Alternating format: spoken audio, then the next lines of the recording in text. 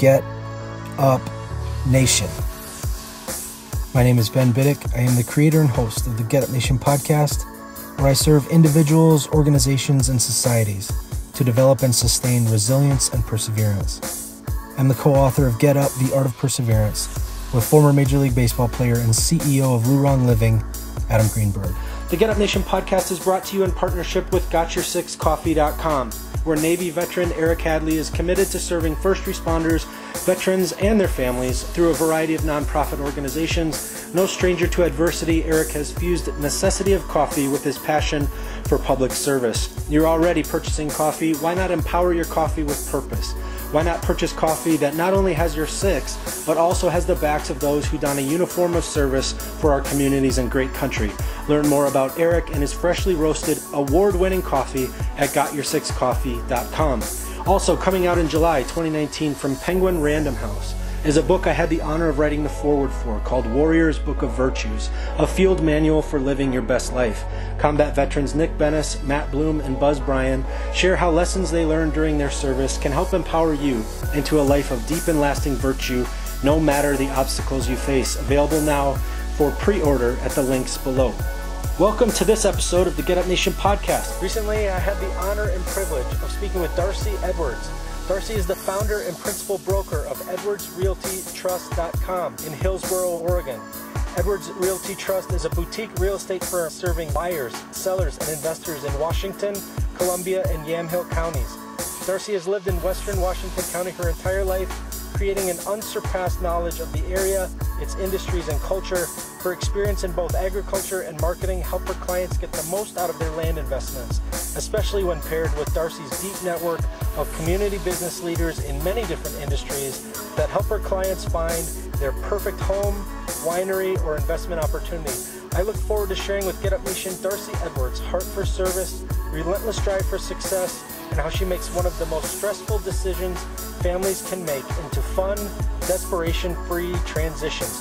Darcey, welcome to Get Up Nation. Oh, thank you so much. I'm so happy to be here today. Thank you. Absolutely. Tell me about where you grew up and why you love living where you do. So I grew up in a little town in Oregon, Western Washington County, called Banks, Oregon. Grew up there, went to high school there, and I'm just proud of it. It's a great little town outside of Hillsboro, and we just won a triple crown. So state football, state basketball, and state baseball. Amazing. Yeah, it's the first time it's been done in a long time. 2 schools have ever done it. So those are the kinds of things that I like about it. We're very community-oriented, knit together.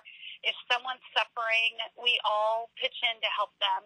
And we all know where each other's kids are. That kind of small-town feel. But on Highway 26, so we can get into Portland, Hillsboro, whatever, pretty quickly. And I just love being out there. You work in the city, you go home to the country. You have a multifaceted background that merges powerfully into an ability to help your clients succeed as they purchase or sell real estate. You have experience in finance, marketing, agriculture, and tech. Will you share with us some of your accomplishments in other sectors that have contributed to your success in real estate? I was a little bit of didn't know what I wanted to be when I grew up kind of thing. And I was a mom, and my sister gave me an opportunity to work at the Hillsboro Chamber. And so I was there volunteer. She actually just said, come in here and help me. So I did that for a while, and I had worked in high tech. I'd done all these other jobs. I was a mom. I had adopted 2 children, just came out of a long legal battle with that, and I needed something kind of easy to do to get my mind off all of that garbage I went through. So that was a perfect place for me to be. I get to go and talk to other businesses, and I actually learned, I put on classes for networking and learned how to do business. So I got my first taste of that there. And then during that time, it was the downturn, right? And my husband's family actually came from real estate. And I asked him, I'm like, hey, do you think I should do real estate? And he goes, oh my gosh, you're going to hate it. It's terrible. It's every weekend. So like in 2011, 2010, he's like, oh my gosh, you need to do this now. It's the bottom of this downturn. And it hadn't really quite turned around yet. It was still free-falling a little bit. And so went through and got training and started my career in real estate part-time doing the chamber as well. So I was their person that went out and got memberships for the chamber, so membership coordinator.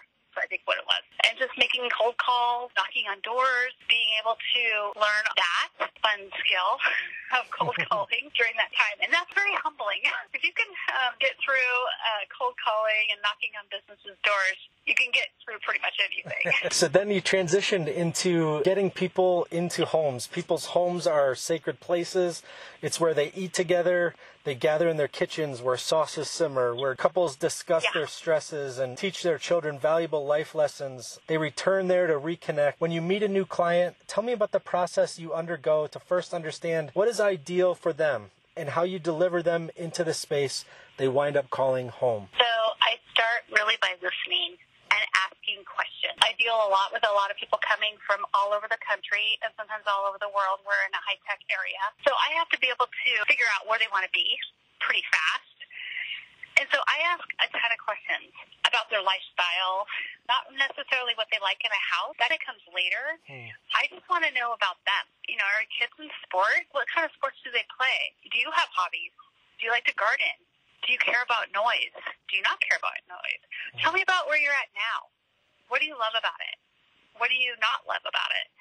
So I think in any business, but especially in real estate, it's listening first and asking questions and just asking people a myriad of questions, not rapid fire, but over time talking to them and finding out what their heart's desire is and try to meet that expectation as best you can. It's people-driven, it's servant leadership in a sense. You're finding out in an intimate way what delights them, what lights them up, and then matching that with your expertise of that community. You've lived in Western Washington County your entire life, so how does that depth of your knowledge of the area and the strength of your network in this area translate to finding that perfect home for your clients or creating a plan of action for their real estate goals so they can make wise decisions with their money and be satisfied with that purchase? It sounds like you set it up by gaining an intimate understanding of who they are. Absolutely. And finding out what their drivers are. Exactly how you said that. Finding out what lights them up on fire. And I tell people, I go, yeah, I'm a native Oregonian. And they'll go, oh, what part of Oregon do you specialize in? And I go, yeah, the state. I represent the state. Like, I know the state very well. I sold houses to people in Astoria and way out on the other side of the east side of Portland and Hillsboro and Yamhill County and St. Helens, all over. And what I actually love about that is I get to see the state again. I get to see these places that I may have never been to, that I've lived here my whole life and never seen. So I have a very, what I would call a luxurious job of being able to see the state in a different way, not as a tourist, but like how's the best way to get them where they want to be and get them here. If they're in a winter storm, how are they going to get out of this area? Or they want a little bit of land. They don't want to be in downtown Portland. How are we going to make that happen for them? And what community works with that? So I'm very blessed, and I am very grateful that I get to drive and just find places for people all over our state. It's pretty fabulous. We have some incredible places. That's the fun part of that.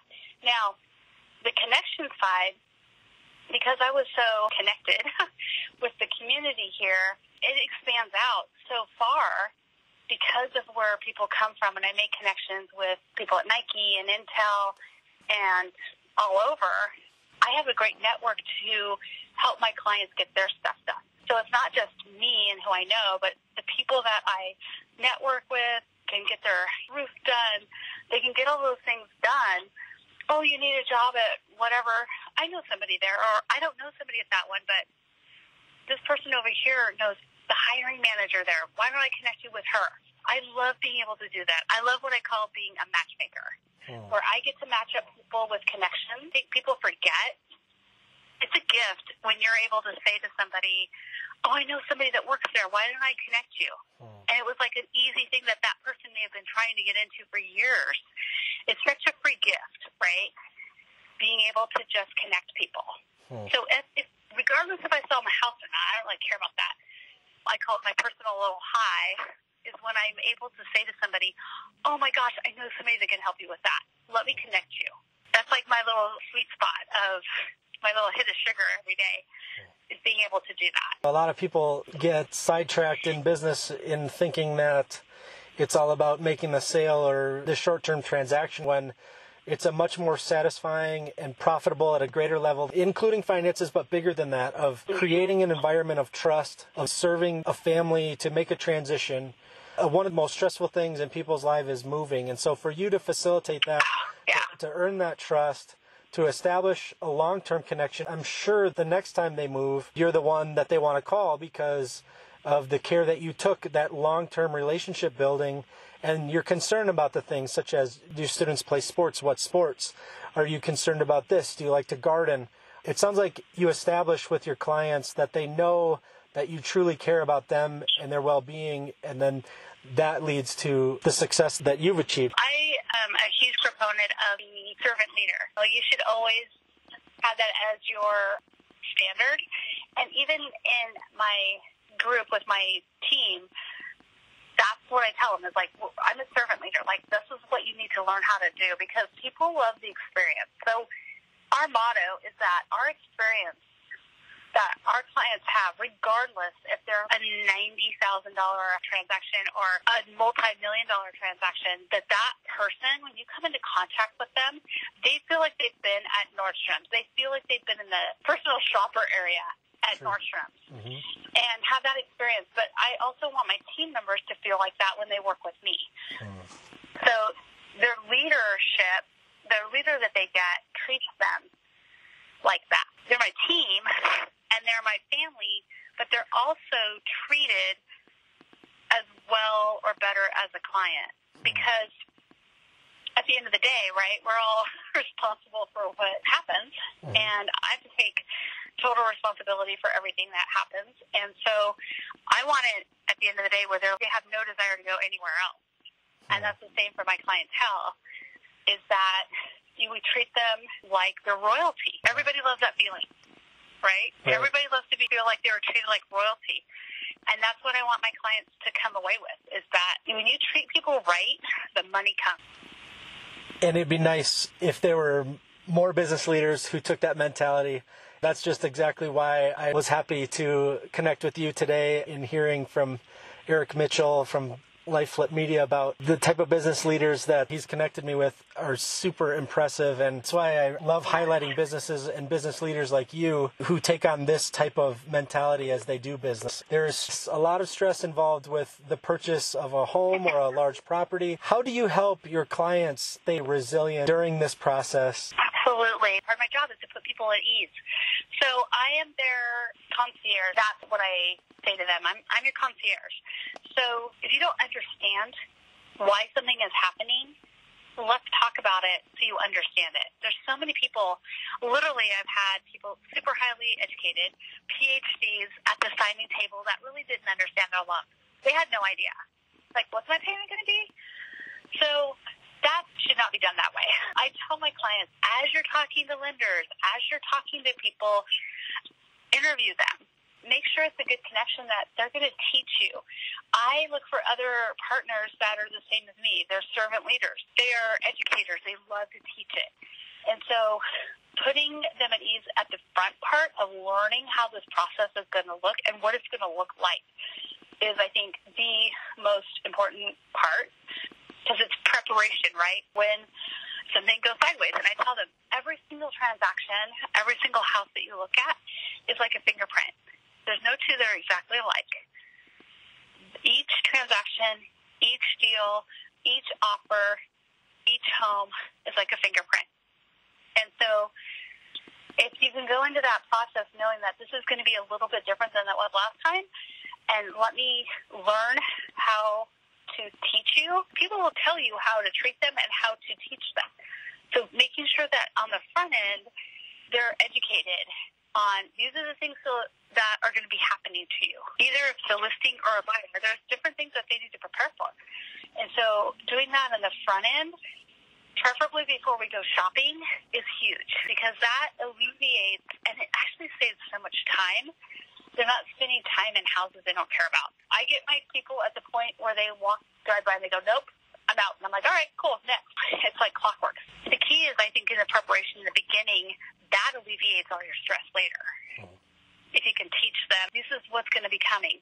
This is an appraisal. This is an inspection report. It looks daunting. It's not. Let's break it down. So I think it's that teaching and preparing ahead of time that alleviates a lot of that stress. As you've faced personal or professional challenges in your life, what is your approach to bouncing back from adversity? When a challenge arises, how do you stay resilient? Wow. So I've had challenges. I was thinking about this before we spoke. I've overcome a big one that was basically adopting my children. It was a huge battle, actually, with the state of Oregon.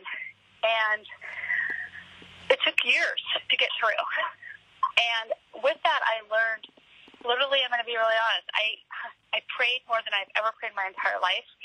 I learned that if you want to know how to do something, you figure it out. Finding the people who will help you.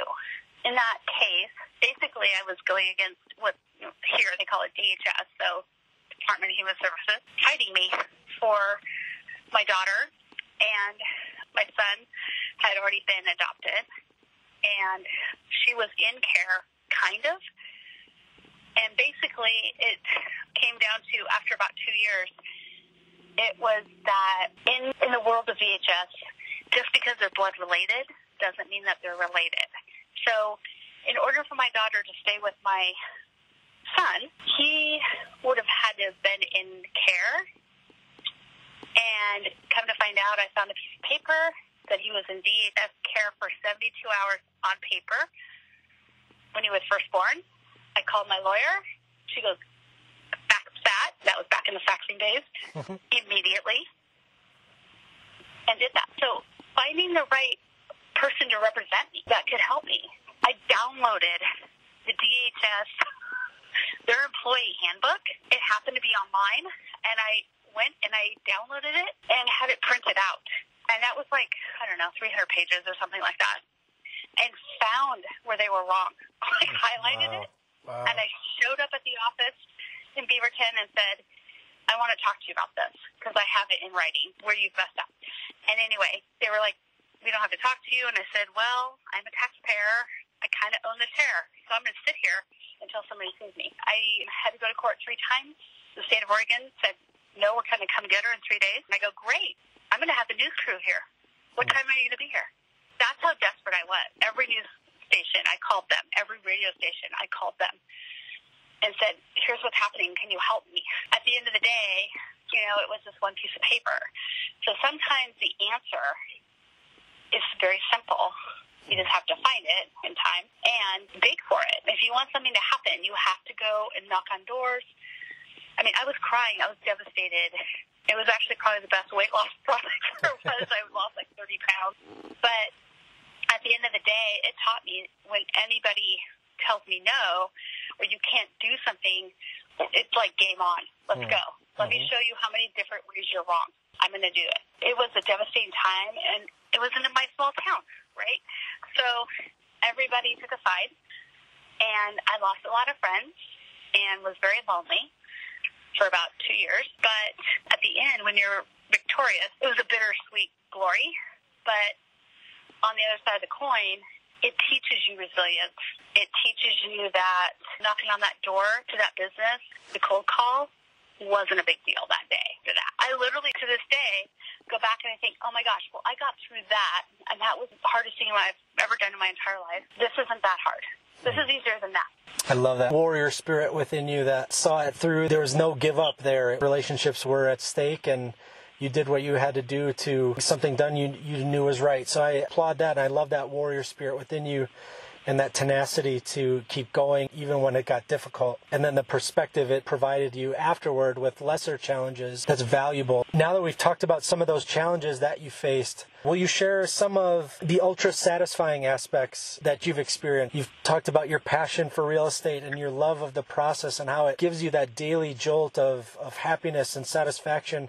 What are some things that you look back in your career that are just some of the most ultra satisfying experiences you've had, where all that hard work and that tenacity and that determination and that servant leadership really impacted somebody? Recently, I opened my own business, my own office in December. So that was a big thing, to own your own company. And so I had a really good friend who said, you know what, it's time for you to fly, go do this.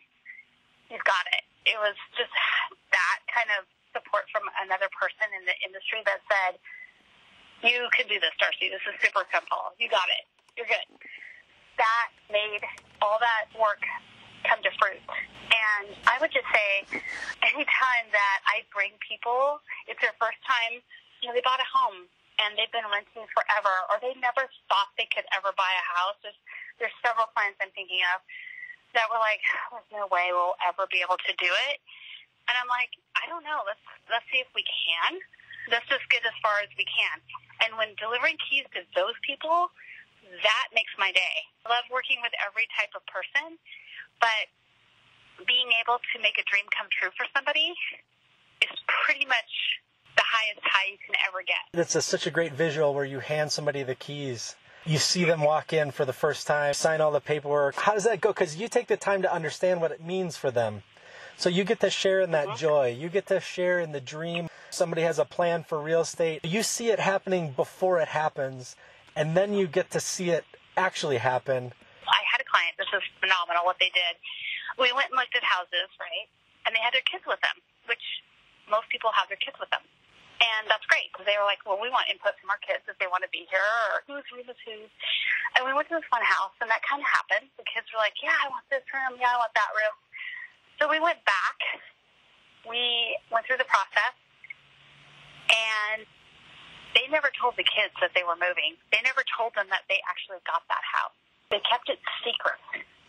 And then on that day, when they came to get the keys, they rolled up with their kids, and the kids were like, why are we here? And the mom and dad got to say, this is our house now. And, sorry, I'm almost like crying. It's so amazing to be able to do that for somebody and to watch that family. They were so grateful.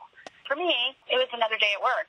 But for them, it was life-altering. It was life-altering for those kids to see doing their budget for years, paying off their debt, watching their parents work really, really hard to be able to do this. That was building a foundation for those kids and their future. I was just blown away, that they got away with keeping it secret that long, and that they did all the hard work, and they really, really showed their kids this is what it takes, right, to do this. So I thought that was just phenomenal. And their kids were like, their daughter was crying. They had always lived in an apartment, and she was just overcome by the surprise. And so that, I can't even describe what that feels like to see that, but it's life-altering, and it makes you very humble in watching people achieve their dream. It's very humbling to watch that. And it was a phenomenal lesson to watch, to actually build up other couples. So I used them as an example of like, oh my gosh, my other client did blah, blah, blah, blah, blah, and they were able to get out in like 6 to 8 months. What can we do to help you? Very satisfying. Yes. Darcey, I always end the show with 6 quick questions to help my listeners understand the why within my phenomenal guests.